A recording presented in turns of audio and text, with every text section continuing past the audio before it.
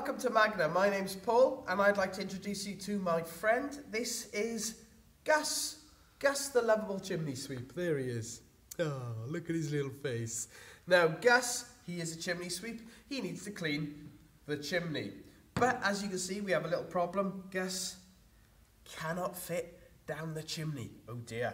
So how are we going to get him down there? Well, what do you have at the bottom of every chimney? Fire. That's what we're going to do. We're going to use some fire. Fire needs three things to burn: fuel, heat and oxygen. The oxygen can be found in the air all around us. The heat in this case is coming from my lighter, and the sticks are my fuel.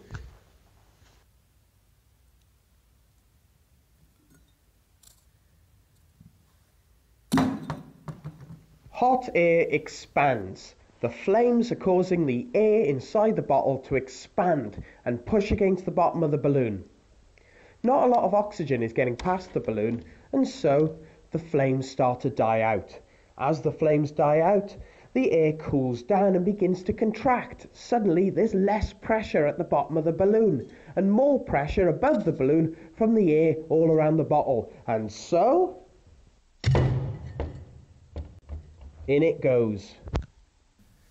Now a lot of people ask, how do we get gas out? Well, that's a very good question. As we saw earlier, it's all to do with hot air expanding. So I could put a glove on to protect my hand, hold the bottle under a hot tap, and I could expand the air inside until gas popped out. Or